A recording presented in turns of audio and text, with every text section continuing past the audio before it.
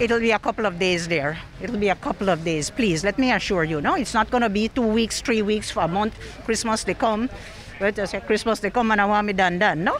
So we will do our best. But realizing, of course, that we're in difficult times. So work with us on that, no? But that was almost 2 weeks ago. And today, the minister told Channel 7 via text that a decision about the reopening of grocery bag would be, quote, sorted out soon.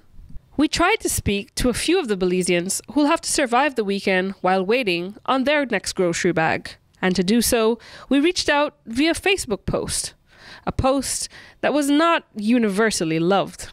The comments range from the entertained, to the political, to the downright hostile. We even got screenshots of the Pantry recipients list, one listing Jigavum Humfunk and Hugavum Cab as Pantry recipients, and another indicating that Mickey and Minnie Mouse remain in line for their rice and beans and whole chicken. All these food pantry phantoms explain why the program has been taken temporarily offline for repairs. But moving on from the cartoonish to real life, our post did allow us to speak to one single mother affected by this pause in the grocery bag. She'd been on the COVID food assistance program, but says that while she'd been guaranteed 5 weeks of grocery bags, she only got one. She preferred to remain anonymous. One day I got a call and said that I can go to such a place and get a pantry, and from then the lady said that I will constantly get at least like 5 times.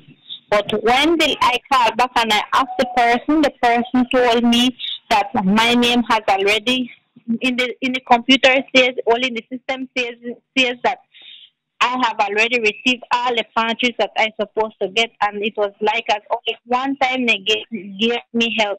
Well, right now I'm just like on the down, like hustling, because like how I have a machine, and some people, like how it's been raining, people helping me, like giving me a little helping hand or giving me their clothes so I can wash, and they gave me a little bit of money, and that's how I'm struggling right now, and I'm renting at the same time.